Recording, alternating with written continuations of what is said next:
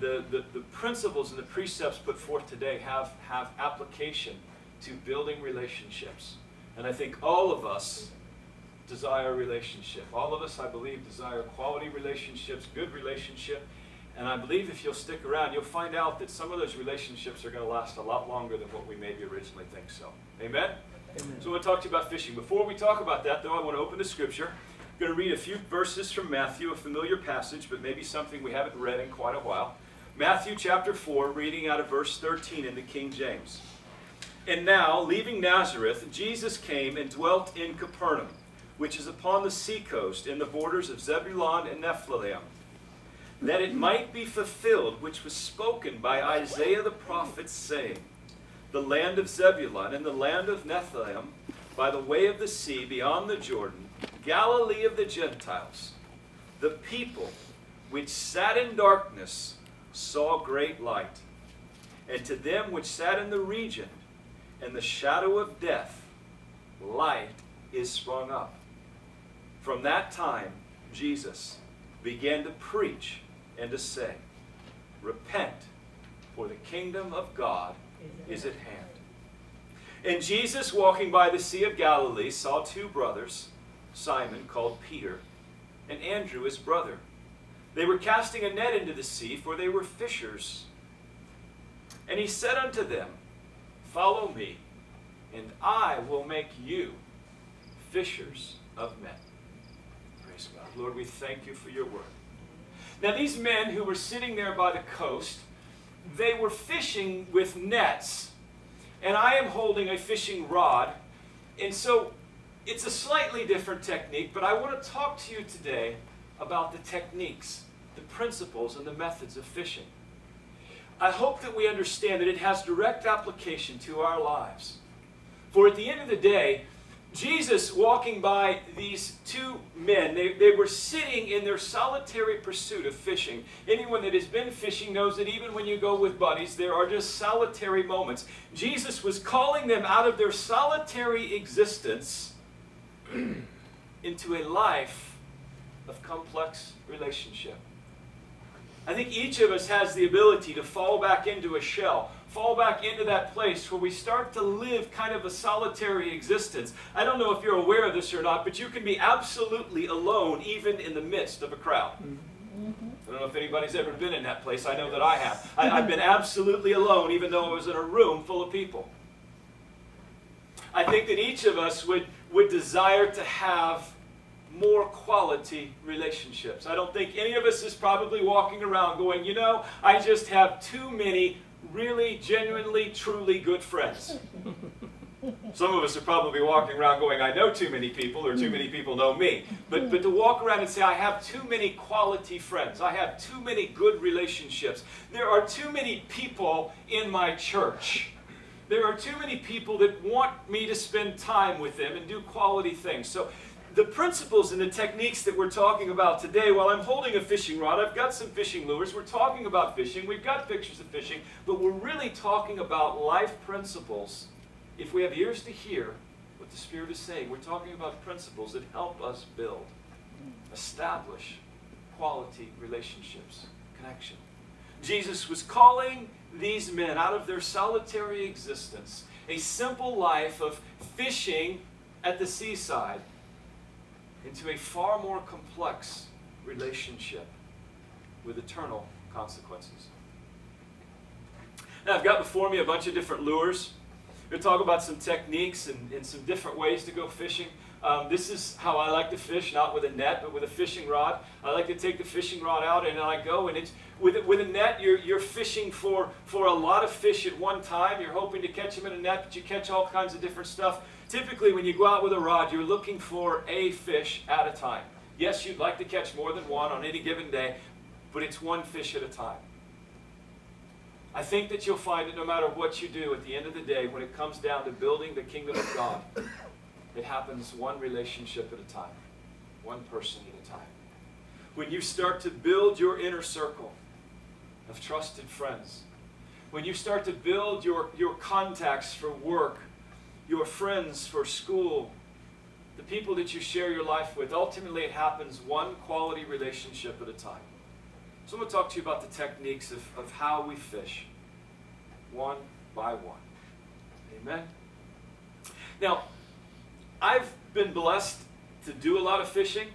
I fished a lot as a young man, and I've gotten to fish some, not as often as I'd like, but with some recreation. And I will tell you that God has taught me and trained me things, and He's told me about fishing, and I've been very blessed. You'll see the picture in the upper left-hand corner. There's a picture of my dad. He's in the white shirt, I'm in the blue shirt. Still my favorite fishing buddy.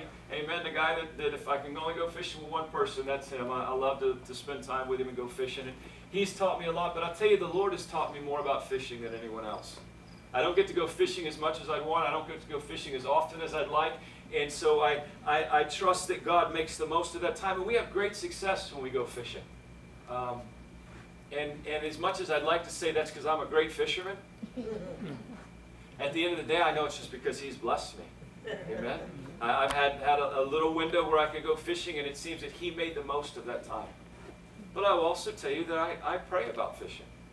When I'm going fishing, I pray that the Lord would bless us with good fishing. I pray that He would teach me and show me where to fish and how to fish. If I'm going fishing with my daddy, I pray that He shows my dad where to fish. If I'm going fishing with my buddies, I pray that the Lord would show my buddy, show me where should we go fish and what should we do.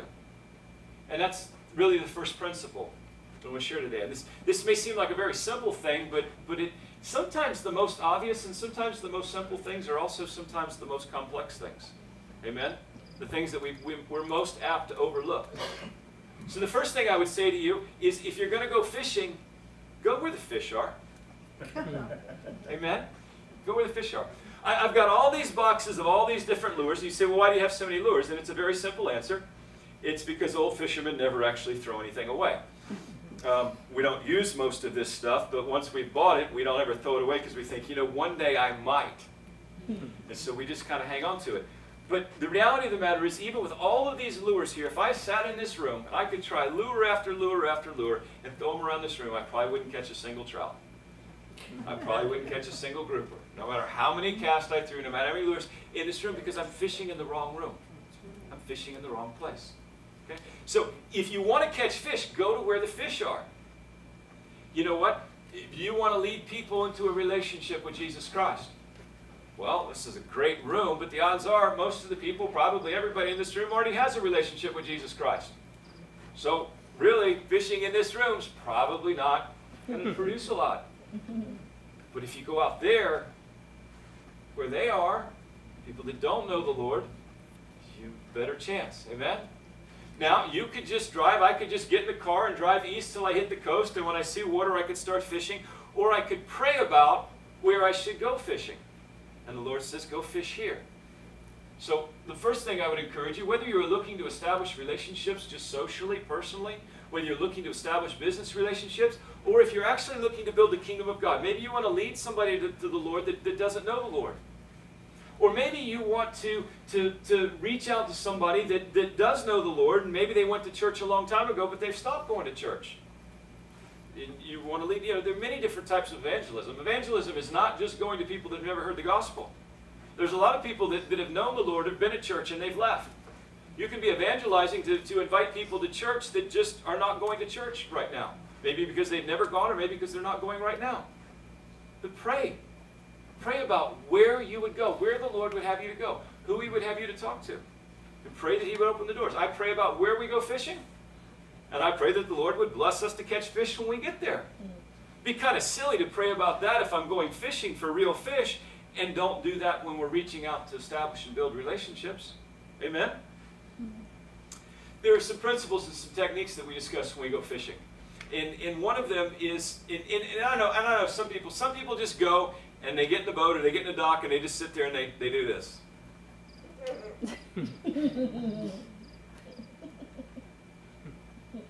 You know, and they just sit there in a spot and say, well, you know, if something comes my way, it's good fishing. If something doesn't come my way, it's bad fishing. That's it. I like to be an active participant in the process. I like to be engaged. And I like to apply principles that help in the process. So there are systems and things and techniques you can do. There's some expressions that you come up with. And one of those expressions is fish the water in front of you. And I shared this story with the guys yesterday at the men's breakfast, but it's very true. and some of you maybe have never watched, but I can assure you, if you watch sometime, if you went to a big lake, or even if you watched a fishing tournament, let's say this huge lake, it has a boat dock on this end of the lake where you put your boat in, it has a boat dock on this end of the lake where you put your boat in. I can assure you, if you were able to watch, you got a helicopter or whatever, or you just got up on a mountain and you watched the lake, what you would find is all the guys who put their boat in over here at this boat ramp would get in their boat and they would drive to that side of the lake and they would start fishing. And the guys who put their boat in the lake on this side of the lake would drive to that side of the lake and they would do all their fishing. Amen? There's something inherent about us that says that we've got to go over there to find fish. And the irony is that if you ever watch fishing tournaments, you find a lot of times the guys who win the fishing tournaments, they're fishing like even if they're in their boat, they're fishing 20 or 50 feet from the dock. Because everybody gets in at the dock and goes to the other side of the lake. Nobody's fishing where the dock is. All the fish are just hanging out there because there's nobody catching them. And so some guy says, well, I'm just going to fish here because nobody else is fishing here. And he catches a bunch of fish and he wins the tournament. Okay? Fish the water in front of you. Sometimes we think that we've got to go to some other continent or some other country or some other state or some other world to evangelize, to make relationships, to make friendships. Well, I need to move to a different town so I can make friends. So you can't make friends in the town that you live in where you know all the streets, all the culture, all the demographics, all the ins and outs of the community. You can't make friends there, but you think you're going to go to a totally strange community where you don't know anybody and don't know anything about it and you're going to make friends there. Okay? You never want anybody to the Lord in your own neighborhood where you speak the language, you know the streets, and you wear the local attire, but you're going to go to another country that you don't know the language, you don't know the culture, and you don't know anything about the people, and you're going to win souls to the Lord there. Just saying. Amen? Start by fishing the water in front of you. You know, there's a tendency that we go out and we look and we see this great pond. I like to fish in salt water, and we go out and we see a great, huge bay, a body of water everywhere, and you're thinking, wow, I can fish over there, I can fish here, I can fish there. And after a while, you realize pretty much all the water looks like all the other water. And even though you're sitting in front of this water, and this water looks great, it's got fish in it, you're thinking, that's the water I should be in. Or that's where I should be fishing, because fish the water in front of you. You've got water right in front of you. We've got neighbors in our neighborhood. We've got people at our workplaces that are wanting friends, that are wanting church connections, that are wanting relational connections, that are wanting help, that are wanting people to pick for. Fish the water that's in front of you. Amen? Now there's something else that we call fishing around the clock. And that doesn't mean fishing 24 hours a day. It's a metaphor. Anybody that's been in the military or that's worked in some different types of applications will understand it. Sometimes geographically you refer to a clock. Right ahead of you is 12 noon. To the right would be 3 o'clock, to the left would be 9 o'clock, behind you would be your 6 o'clock. If somebody's sneaking up behind you, you say they're coming up on my 6, or if somebody's supposed to be watching your back, you say they've got my 6, they're behind you, so 12's out in front of you. Well, when you're fishing, especially if you're by yourself, you start fishing around the clock. You throw a cast here, you throw a cast there, 11 o'clock, 12 o'clock, 1 o'clock, 2 o'clock, 3 o'clock, 4 o'clock. You fish around the clock. Why? Because you're looking out at the water, and all the water looks the same. But there might be fish here, there might be fish there. If you just fish right in front of you, right in front of what you can see, and you just get stuck in this little routine, and you just keep throwing in front of you, there can be fish over there, and you'll never know it. Amen? If you're drifting in the boat or you're walking, you just keep fishing here, and you have no idea there's fish there. But if you will implement disciplines in your life, if you will create and develop disciplines and systems, and for example, when you go fishing, you fish around the clock. You're fishing water that you don't know.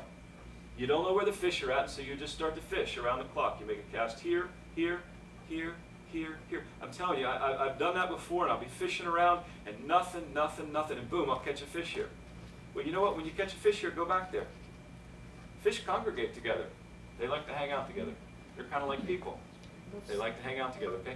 I tell you, I've caught a fish, and this water looked no different than that water or this water, but all of a sudden I'll catch a fish right here, and I'll throw back to, I've caught like 10 or 12, 14 fish out of this same spot. It didn't look any different than the others. But there was something under the water that I couldn't see. There was some structure. There was a rock, a log, there was a hole, a depression. There was something there that made the fish congregate in that place. I couldn't see it, but the reality of the matter was I caught a fish there and not over here, so let me keep, I've got a pattern. I found out through my work, my discipline, my system, my structure, that this area is producing relationship, producing fruit. Focus on that. Okay? Fish it till you fish it out. Once you're no longer catching fish there, don't spend the whole rest of the day just throwing here. I'm not throwing anything over there because I caught a fish to my left earlier today, and I will spend the rest of my life only fishing to my left. You know what we call that? We call that a religious system. We call that a broken mindset. Amen? Because the next day you go fishing, all the fish are over here on your right, but you're still throwing to your left. Okay? Next day you go out fishing, follow your pattern. Next fishing spot you go to, you fish this area out, you walk somewhere, or you ride somewhere in the boat, you get to your next spot, go right back to your pattern. Start fishing around the clock. Find your fish. Amen? Because sometimes we can't always see what's there. You know, it's very easy in a business setting to say, well, those people over there in that water, they don't want to do any business with me. Those people over here don't want to do any business with me. It's very easy to walk into school and go, well, the people sitting at that lunch table, I know they don't want to talk to me. And the people sitting at that lunch table, they don't have any problems. They don't want to hear about my problems. And the people over there, you know what? Fish the clock. Fish the clock. Because you find when you just start going to your systems, you find when you just reach out to people, you'll find, oh, wow, they do have some of the same problems I've got. We do have a connection. Wow, they look like they've got it all together, but they don't have it all together. We've got some things. Wow, they look like they've got lots of friends, but they're actually lonely. When we go through our disciplines and we go through our progressions, and we start fishing, all of a sudden we open the door to connections and relationships that we didn't know. I can assure you, if you've owned your own business, you'll find very often that the people who you thought would never do business with you sometimes become your best clients. You ever walked into a new school or a new setting or a new job and thought, wow, that definitely, if there's one person in here that I do not like, I don't know anything about it, but it's that person, and you find out they wind up being your best friend? Yep. Over time. It's very often the people that we want to dismiss that wind up being the best relationships that we create. Now, I know nobody here has done this, but I've heard that some of the people at the church down the other street did this. That you walk into a place to share the gospel and you go, well, they definitely don't want to hear the gospel from me. And so you dismiss part of the room. You dismiss individuals, people, situations, circumstances. And you know what? If you work your system, if you follow your disciplines, every now and then you're going to find somebody that you have a relationship with that you would have otherwise not had a relationship with. Maybe they come to church with you. Maybe they're a business contact. Maybe they're just a good social friend.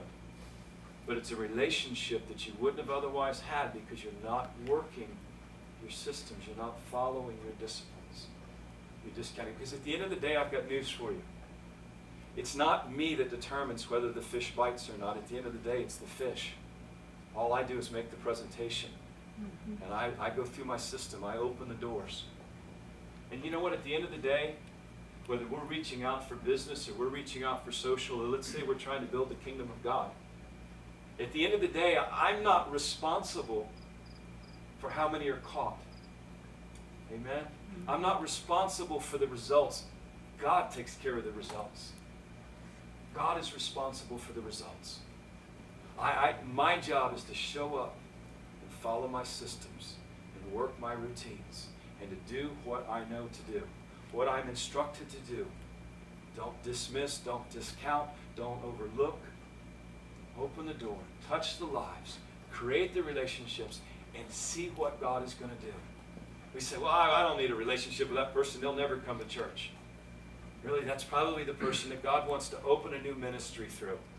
But nobody will reach out to them. If we follow our systems, we trust God with the result, and we do our work. Now listen, sometimes you go to a fishing hole. You fish around the clock, you've changed lures, you've done the right things, and there's no fish bite. Move. Amen? Just move to a different fishing spot. Change your techniques. Don't get discouraged. You know, the scripture tells us, and we've been studying in the book of James, the book of James tells us, count it all joy when various trials, tribulations. I'm going to translate that into modern English fishing sermon, okay? Have fun even when the fish aren't biting. Have fun even when the fish aren't biting. Enjoy the process. You know, if all I was focused on was catching fish, and I went out to the coast, and it's a beautiful sunny day. I get to watch the sunrise. The birds are flying around. The water's beautiful. There's stuff going on around me. I'm relaxing. I'm enjoying the environment, but all I care about is the fact that I didn't catch any fish. I've totally missed the beauty of the process. I've missed the beauty of the creation. And worse yet, if I go fishing with somebody, let's say I went fishing with my dad that day, and it was just me and my dad, and we're just out there wading and we're fishing, and all I'm focused on is catching fish, and I don't catch any fish at the end of the day and I'm miserable, I missed out on the opportunity to enjoy being with my dad. Come on, somebody. I am preaching, by the way. I hope you've got ears to hear what the Spirit's saying. Amen? Sometimes we get so focused on the results and that we lose the joy of the companionship of who we're with and the beauty of the creation that we're in. You know what? Some days you go out and it seems like every cast there's a fish. And it's easy to enjoy those days. And other days you go out and the wind is blowing, the rod's not working right, a hook in your finger, the boat broke down, the trailer got a flat tire, it's too windy, the water's muddy, the fish aren't biting. You know, arr, arr, arr, arr. It's still a beautiful place. You can still enjoy the process, even though everything's not working out. And I would dare say that it's actually scriptural that we're supposed to enjoy the process. Now listen, if you do go fishing with somebody else, enjoy the company. Spend time with that person. But I'll tell you this, if you go fishing, we've got all these different lures. Use some different lures. If two guys go fishing, you should never be using exactly the same lure. Okay? Or two gals go fishing. Use two different lures, because you know what? If one person gets a fish on this, and the other person's never getting a bite on this, well, you know what? Then you switch over and everybody starts using this. But let's say you're both using one of these, and nothing's biting. The fish is sitting around waiting for one of these, but nobody's throwing one of these, okay? So think about what you're doing. Have a little plan. Now, I do want to point out that while I'm in here, I got this little lizard guy. Okay, I never use this. This thing's ridiculous, but it's in the tackle box. Bought it years ago, never threw it away. But we were up here yesterday for the men's breakfast, and I just, by way of confession, because we're supposed to confess things, want to let you know that Joel and Gabriel were trying really hard to talk me into putting this into Pastor Debbie's cup of coffee. You know, the pranksters that they are. And me, being the voice of reason and conservative, proper behavior that I am, insisted that they not do it. But they really tried hard to talk me into doing it. So it's a good thing I was here to restrain that work. So I don't think there's one in your coffee cup, but you may want to check. But I keep an eye on these two guys because, I mean, they are, you know, they are rowdy rebel rousers. They are. So it's a good thing that I was there, being the behaved one that I am. So yes. So when you're out there and you're fishing and you're working your patterns, look for irregularities, trends, opportunities. You see, because you can be out there, like we talked about, all the water pretty much looks the same, but there's just a slightly different ripple on the water here than there is anywhere else. I have no idea what's causing that. Don't know if it's because there's something underneath the water that's causing the ripple. Don't know if it's because there's some fish gathered in that area that's causing the ripple. Don't know if there's a change in depth, a change in temperature, a stump, or whatever. But anytime there's an irregularity, an opportunity, work that opportunity. Right? You may look at the news and say, well, there's a tragic event. Well, there is a tragic event, but you know what? It's also an irregularity. It's an opportunity. It's an opportunity maybe to engage and create relationship. You know, something really bad just happened to somebody at work. Nobody likes him anyhow. Well, you know what? It may be the one time, because they're a huge jerk, but it may be the one time that they're actually humble enough to work that opportunity. Look for opportunities. Look for irregularities. Now, I will tell you this.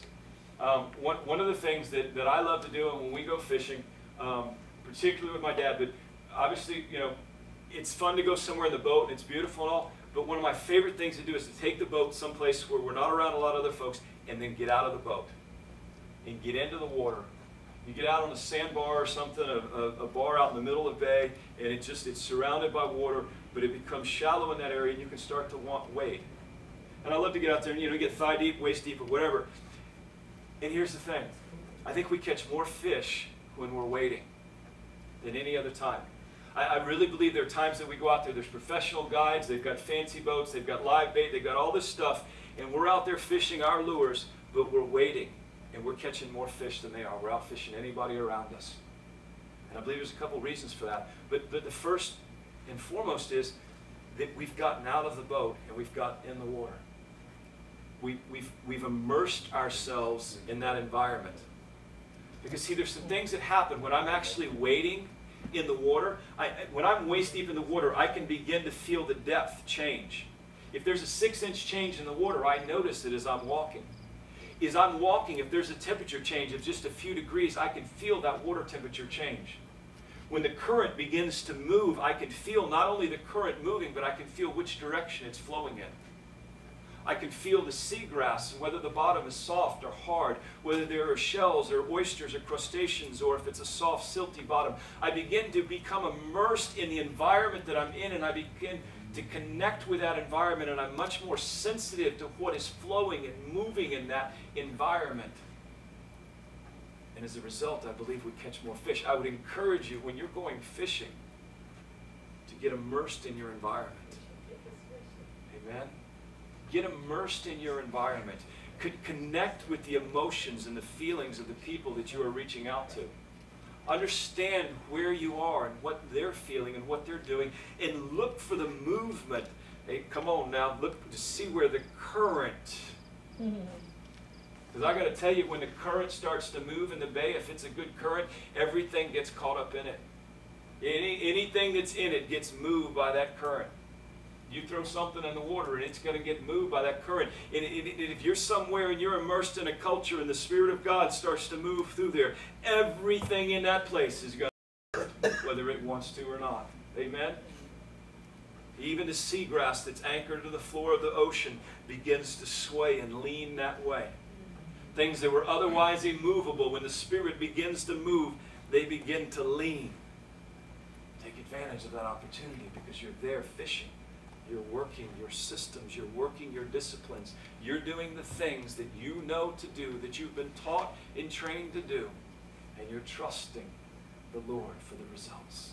Because you're immersed in the culture, you're flowing in the current, and it's working. Amen? Amen.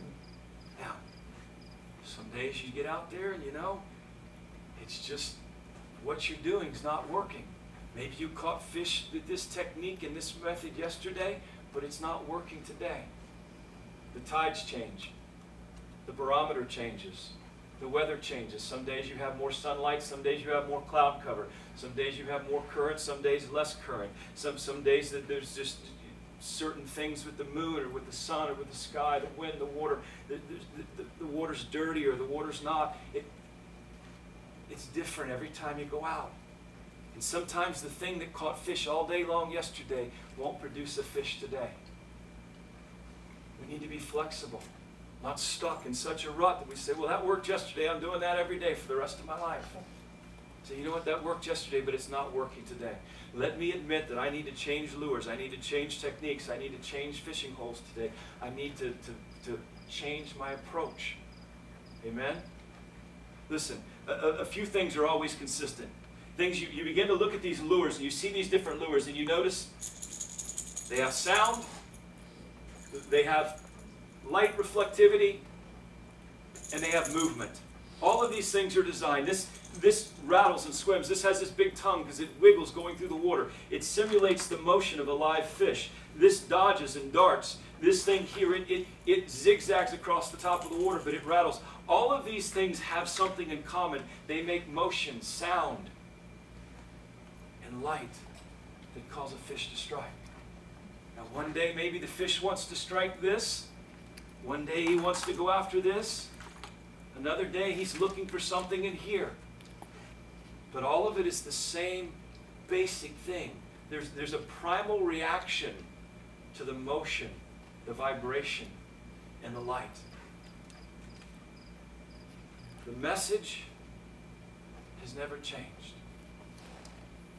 The one who the message is about has never changed. It's the same primal reaction that we have to the love and to the goodness and the presence of God.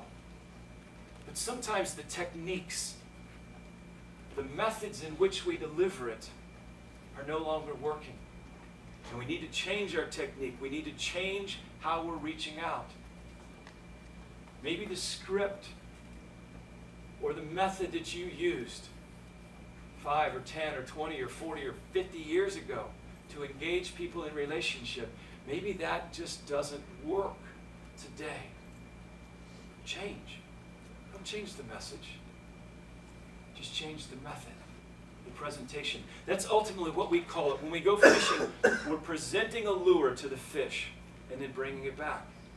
If you throw a heavy lure, something very heavy, on a still, calm day into shallow water, the splash will scare the fish off. Sometimes the presentation that we use when we're reaching out to somebody is way too heavy. It makes way too big a splash. It scares everything away. But you know what? If you go out with a very light bait and you make a very light presentation on a windy day when the water is rough and there's a lot of going on, it never gets noticed. The fish won't even react to it because they're reacting to things that are making more noise and more. There are times that we need a bold presentation. Let us be sensitive to the environment and what is going on around us and make the proper presentation. And let us be humble enough to know that when our presentation, when our reach out is not being received, when it's not working, when it's not responding, that we change the method of our presentation without altering the core of what we're doing. We don't change the gospel. It doesn't need to be changed. We don't change the Savior because He doesn't change and He doesn't need to be changed. But there are varying techniques of how we present that love and that life to reach the environment that we're in. Let us be mindful. Let us go back to that first principle. Let us go where the fish are and let us pray about where that would be and follow the Lord's leading. Now, I said a prophetic word. Things like this just get me so excited. I don't know if you get excited about the Word of God, but these kind of things about the Word of God excite me. I have had people tell me, and I have preached about this for years, but I got a new wrinkle from the Lord on this that really just lit me up. It says in Revelation in chapter 21 in verse 1, "And I saw a new heaven and a new earth, for the first heaven and the first earth were passed away, and there was no more sea." I've talked about fishing one day in heaven. People have said, well, there's no more sea, there's no more fish. And I've taught for years that that is not what that scripture means. First of all, just on an intuitive level, we have a creative God who spent clearly an immense amount of His creative ability putting all of these magnificent things into the ocean and creating the beauty of the ocean. And I meet very few people that don't say, well, the ocean is beautiful. I meet very few people that don't want to go to a vacation near the ocean at some point. And to say that, well, God's going to do that for this life, but then He's going to throw it away after that, just intuitively doesn't make sense to me. But I don't base my faith just upon what's intuitive. I like to look at what the Scripture says. Now, the Scripture says there's no more sea. Does that mean that there's no more beach, there's no more fish, there's no more ocean? And I do not believe that it does. The book of Revelation is a book that is essentially written kind of in a code. Because John was in prison. And he was imprisoned by a government that did not want to be told that there was another government coming that was greater than it. Okay? Just a secret. If you're ever in prison and you want to get out of prison, don't write a letter and show it to the guards that say that you're going to be delivered from prison by somebody that's going to defeat their prison. Okay? It's not a good way to make friends. It's not a good presentation as you're reaching out to make friends in your environment. So John wanted to communicate a message to the church by the Spirit of God, but he was constrained by the environment that he was in. And so God gave him wisdom to communicate with the church in such a way that people who had ears to hear would understand what the Spirit was saying, and those who were without the Spirit would remain deaf and dumb as a board. Amen? And by the way, that is scriptural. The Scripture says without the Spirit of God, you cannot understand what the Spirit of God is saying. Amen? You can't understand God's Word without the Spirit of God. So when people look at you and go, I don't understand that it's scriptural. Okay? Don't get frustrated with them. Your Bible tells you that the heathen will not understand what you're trying to tell them until they have the Spirit of God. It's nonsense to them. The Bible literally says that it is foolishness. To share this word with someone that has not the Spirit of God, they see this word as foolishness. So, getting in their face and saying you're going to hell because you don't love God may not be the best way to produce fruit or to bring in a harvest. Amen? We first connect with them relationally. The Bible tells us it is the goodness of God that draws men and women unto repentance. It is the love of God. Let us build a bridge before we try to carry the message across. Because the message is foolishness until they are touched by the Spirit of God. Let us be carriers of the Spirit of God, the love of God, the presence of God, and allow the Holy Spirit to come in and do the work. We follow the techniques, we follow the methods. God is responsible for the results. Let us pray, let us be filled with the Spirit, let us trust the Spirit. Now, back to my point. Prophetic nugget to send you home with today. There will be no more sea. I am utterly and thoroughly convinced that in the book of Revelation and even in the prophecy scriptures, that sea means unbelievers. Sea is code for unbelievers. Just like in the book of Revelation, stars is code for angels. When the book of Revelation talks about the stars of the sky, where the stars fell, it's talking about angels. When it talks about eyes, it is talking about believers. When you read the book of Revelation and it talks about eyes, eyes are believers. You and I, believers who reach the kingdom of heaven, are eyes. Unbelievers are the sea, S-E-A. They are the sea. They are the mass of humanity that does not believe, and the stars are the angels. Bear with me and I'll show it unto you. Revelation chapter 4, verse 6. And before the throne of God there was a sea of glass like unto crystal, and in the midst of the throne and around about the throne were four beasts full of eyes before and behind. That is an exact picture of the wilderness tabernacle that the children of Israel sat in. They sat in the tabernacle of God was set in the middle, and there were four groups of three tribes. There were three tribes here, three tribes here, three tribes here, and three tribes. Four camps around, just like four beasts. The four beasts are the camps, the gatherings of believers. The eyes are the believers themselves. Each of those camps had, each of those tribes, each of those camps was represented by a beast, an ox, an eagle, a lion. Okay? It is an exact picture in heaven of what was given in a representation in the wilderness. Now, it says that before the throne there was a sea of glass. A better translation for that in the original Greek would mean opposite, on the other side. So what you have is, it says around the throne, it literally means surrounding the throne, was these beasts full of eyes. What you literally have is the presence of God, the throne of God, which is represented by the original wilderness tabernacle. It is utterly surrounded by the believers, worshiping in the throne room. And beyond them, this is an amazing yet tragic picture, is this sea of unbelievers who are literally watching the believers worship God.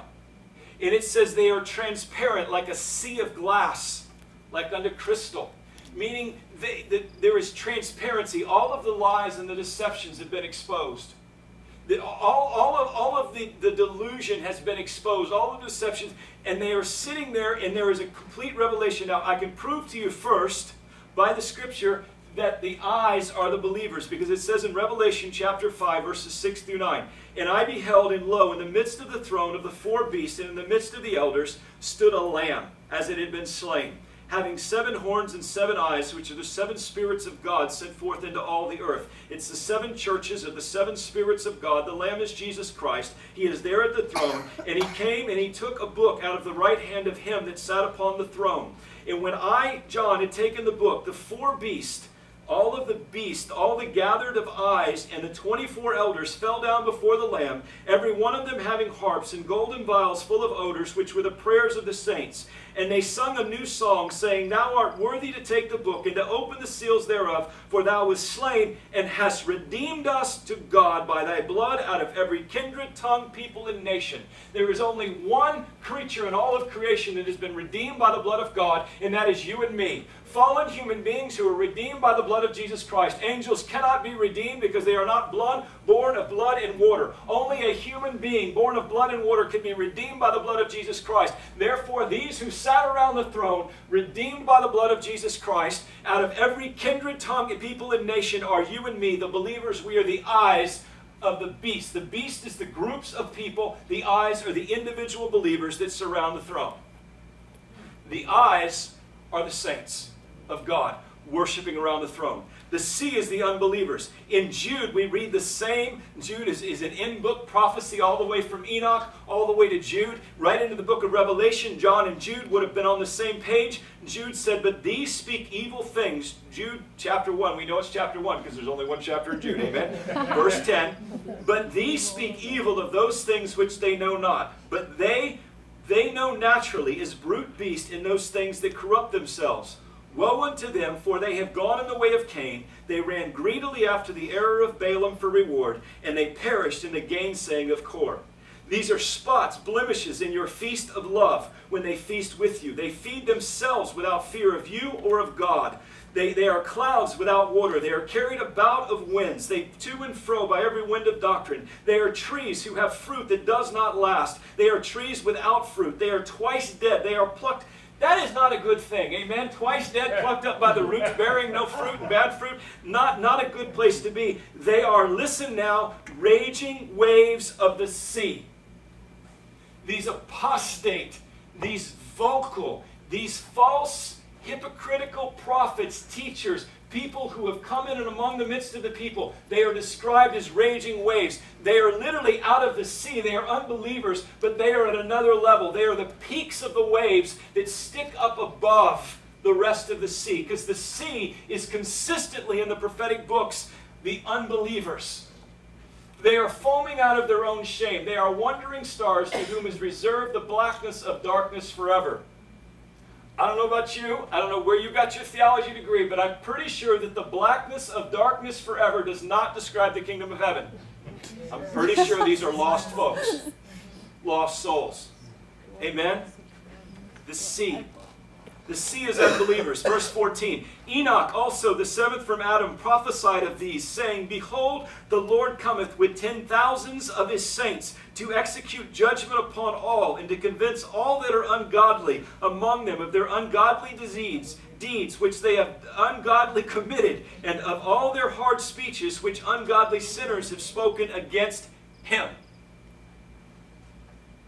This is the sea, the ungodly, the sinners, the harsh.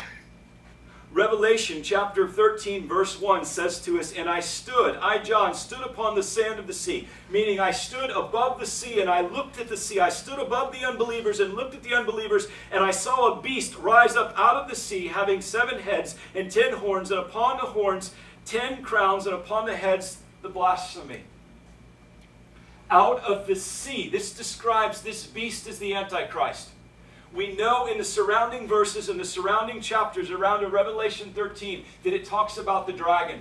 And the dragon being in the heavens, and the dragon warring with the woman, the bride, the Christ, the church, and doing battle. The dragon being cast out of heaven and fallen, and bringing 1/3 of the stars, 1/3 of the angels with it as it fell, as Satan was cast out of heaven. Satan is the dragon, and it says that the dragon empowers the beast that rose up out of the sea. The beast is the Antichrist. Literally an individual, a man, or, check this out, maybe even a woman that rose up, come on somebody, maybe even a woman that rose up out of the unbelievers to lead the nations of the world against Jesus Christ and his followers.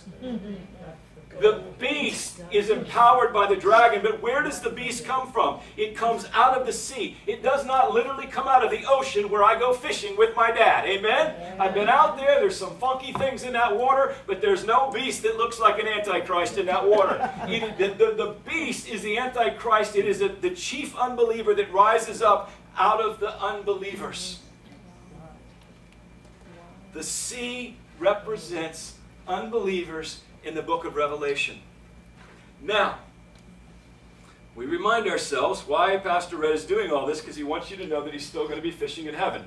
Because it says in Revelation 21:1 that there was no more sea, which means at the end of the book of Revelation, there's no more unbelievers. Amen. But there's still an ocean. There's still fish in the water. And you say, well, I'm glad that you want to believe that, Pastor Red. And I say, well, I believe it because the Bible says so, and I'm getting ready to show you so. I did all of that foundation to bring you to this nugget because God gave me this wrinkle, and I want to share it with you. Revelation chapter 22, verses 1 and 2 says, "And he showed me, John, a pure river of water of life, clear as crystal, proceeding out of the throne of God and of the Lamb. In the midst of the street of it, the flow of it, on either side of the river, there was the tree of life, which bare 12 manner of fruits, yielding fruit for every month, and the leaves of the tree were healing to the nations."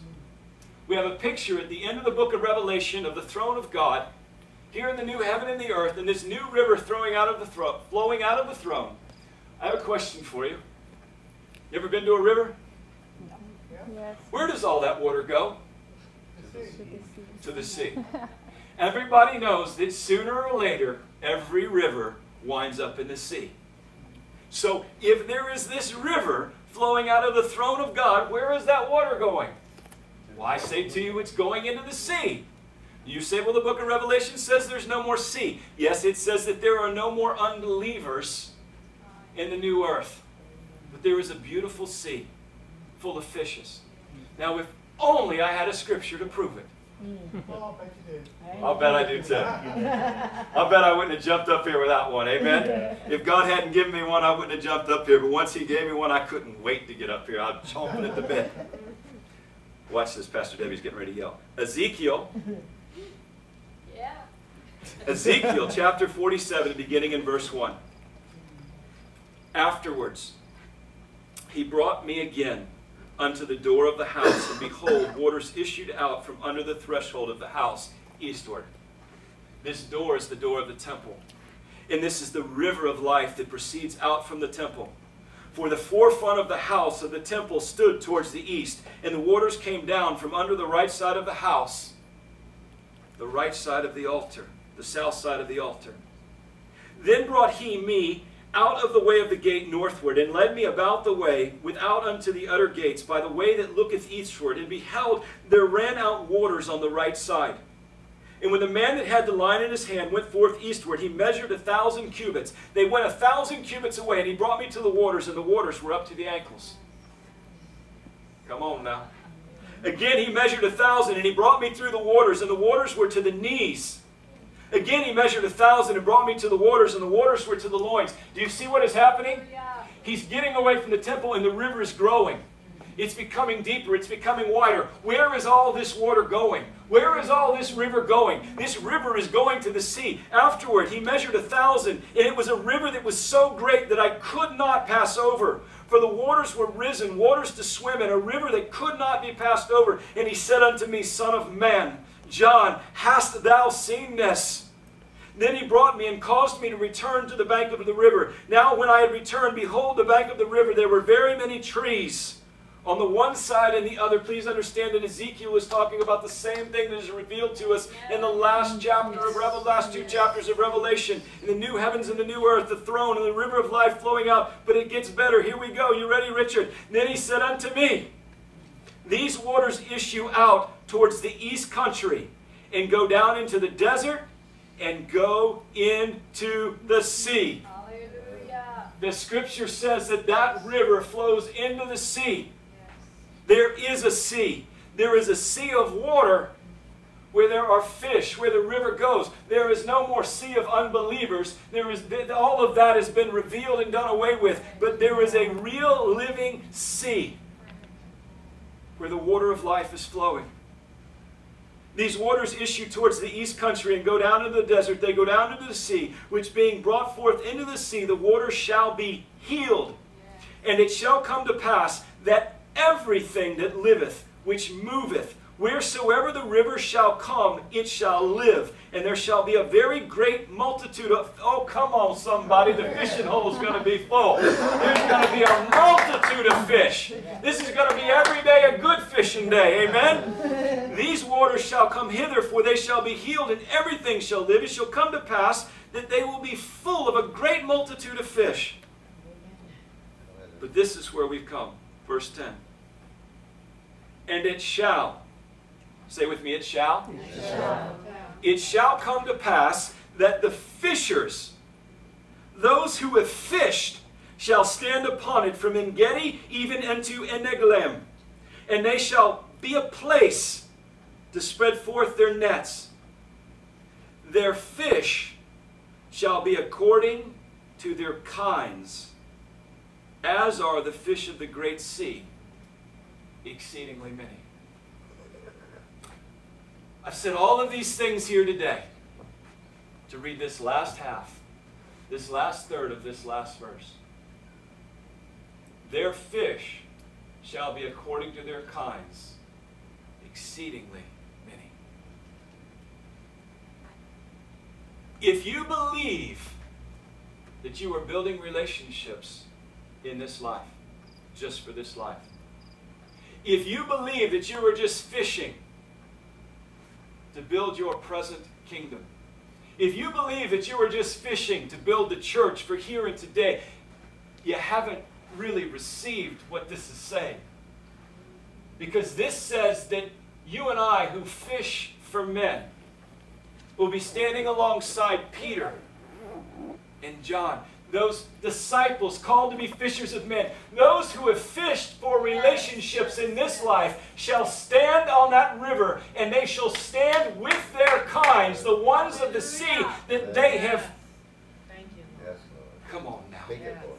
We are building relationships here and today.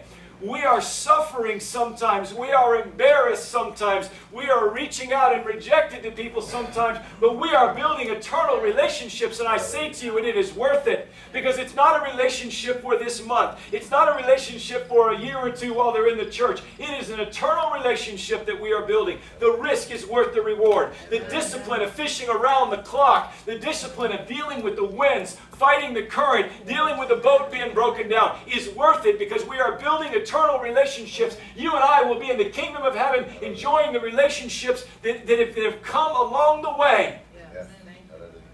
Because we were doing what we were called to do. Amen.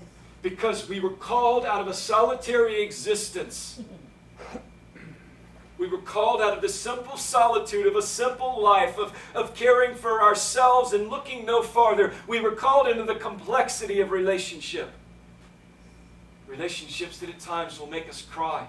Relationships that at times will make us grieve. Relationships at times that will just do us wrong, will hurt. But it is so worth the reward, because there are a multitude of kinds that will be with us there by that river forever. Hallelujah.